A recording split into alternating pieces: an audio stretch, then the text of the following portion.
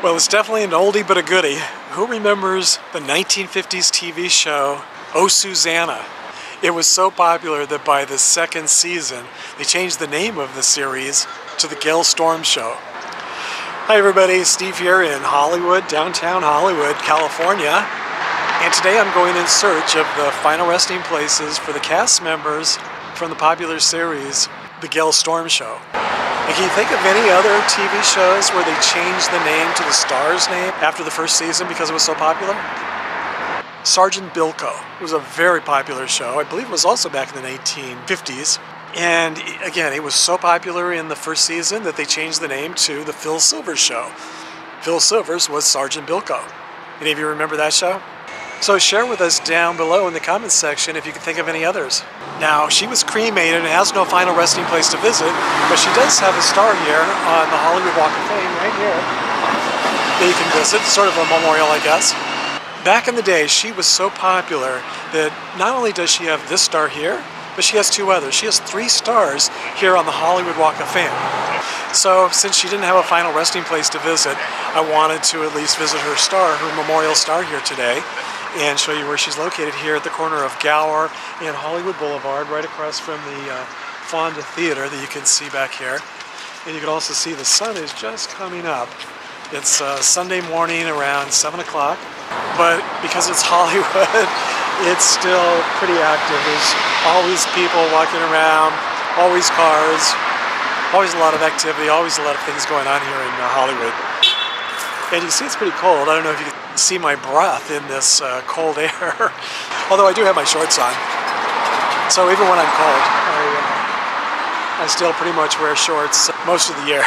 GALE Storm died in Danville, California on June 27, 2009 at the age of 87. She was cremated and sadly has no final resting place for fans to visit at this time. But it's nice to see that after all of these years, she still has her stars here on the Hollywood Walk of Fame. In addition to being an actress, she was also a singer and had 6 top 10 hits. Her first recording, a cover of I Hear You Knocking, was released in 1955 and sold over 1 million copies.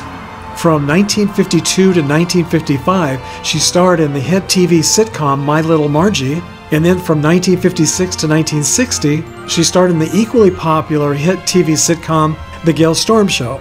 On The GALE STORM SHOw, she played Susanna Pomeroy, a cruise director on a ship traveling around the world.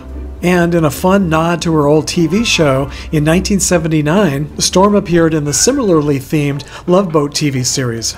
Another very popular character on the show was Elvira Nugent, played by Zasu Pitts. Boy, aren't those 2 great names, the character and the actress? So Zasu has a star right on the other side of Hollywood Boulevard, and I'm going to show you her star as well. And then I'm going to drive to Culver City, to Holy Cross Cemetery, where she was buried back in 1963. I visited her gravesite last year, but I decided not to share it until I had time to come and visit her star as well. Pitts began her nearly 50-year show business career as a silent film actress, and in 1994 was honored with a U.S. postage stamp along with such other silent screen star legends as Rudolph Valentino, Charlie Chaplin, Clara Bow, Buster Keaton, Harold Lloyd, the Keystone Cops, and others. During her very impressive screen career, she appeared in nearly 300 movies and TV show episodes, beginning in the early 1900s and ending with her final appearance in the movie classic It's a Mad, Mad, Mad, Mad World, which was released posthumously in 1963. Over the years, many of you have asked me to visit the gravesites of the cast members from that movie, so this visit is for all of you, as well as for all of you GALE Storm fans. Pitts' gravesite is located just inside the front gates here, in the first section to the left at the top of the hill, within the grotto section. She died in Hollywood, California on June 7, 1963, at the age of 69, and she's laid to rest here with her husband, John Woodall, who died in Los Angeles on September 25, 1988, at the age of 87. For whatever reason, his name was never added to the headstone. And I'll pan around so you can see what I mean about just how close she is to the front gate, which is there straight ahead. And I just discovered that in one of her biographies, she states that the correct pronunciation of her name is Zasu. So I guess I've been mispronouncing it all these years. Another regular actor on the show, who I'm guessing many of you will probably recognize, is Roy Roberts. He played Captain Huxley, and according to his Wikipedia page, during his 40-year career, he appeared in more than 900 stage and screen productions. Roberts died from a heart attack in Los Angeles on May 28, 1975, at the age of 69. He's buried at Greenwood Memorial Park in Fort Worth, Texas. Actor James Fairfax played Cedric the steward, and he died in Papeete, Tahiti on May 8, 1961, at the age of 63. Unfortunately, his final resting place is unknown at this time. If any of you do happen to know the whereabouts of his gravesite, please share with us in the comments section down below.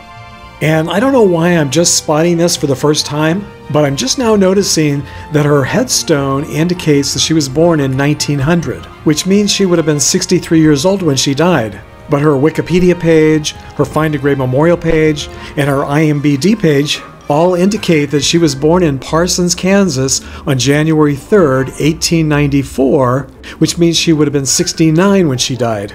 People in show business often don't want to reveal their real age, so they shave off a few years. So as many of you know, if you've been watching my channel for a while, this is definitely not the first time that I've discovered a headstone that doesn't match information that I found online. So if any of you happen to know for certain when she was actually born, please share with us down in the comments section. So do you remember the GALE STORM show? And if so, who was your favorite character on the series? And this week I'd like to thank my newest Patreon supporter, Shantae. Thank you, Shantae, for your extra generous donation to my channel. It's very appreciated. I'm standing here in the grotto trying to shelter my iPhone from the wind. It's pretty breezy here today, as it usually is at this cemetery. Well, most cemeteries that I visit seem to be very breezy. So if you enjoyed today's video, please give it a thumbs up and share it with a friend. And if you did enjoy it, you might also enjoy these. So until our next trip together, thanks for sharing the memories, everyone.